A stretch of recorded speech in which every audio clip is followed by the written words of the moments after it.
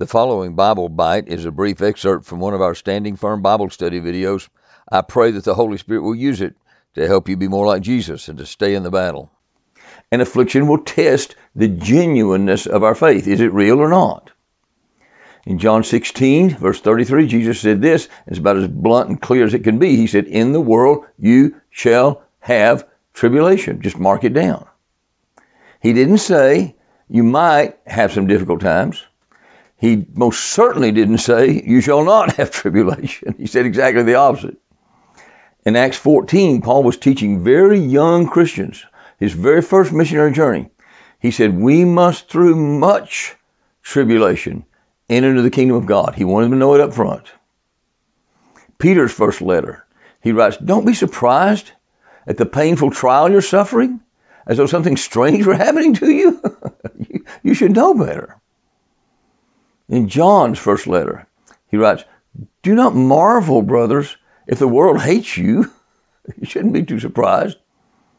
In the very last letter Paul would ever write, his final letter, his second letter to Timothy, he said, all, A-L-L, who desire to live godly in Christ Jesus, there it is, shall be persecuted. Count on it.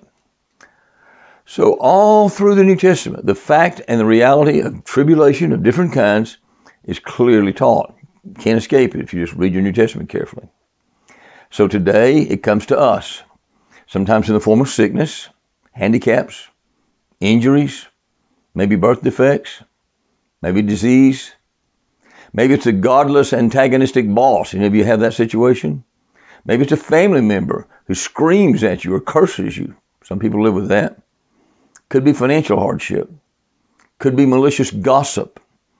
Could be so-called friends that betray you. Could be a government that doesn't like our biblical belief system. We're all having to deal with that more and more. On and on and on it can go. But it's going to come. God promises that. If you'd like to watch the rest of this Bible study, or view the Standing Firm Bible Study playlist, or subscribe to my YouTube page, you may use the click boxes you will see here if you're watching this as a YouTube video.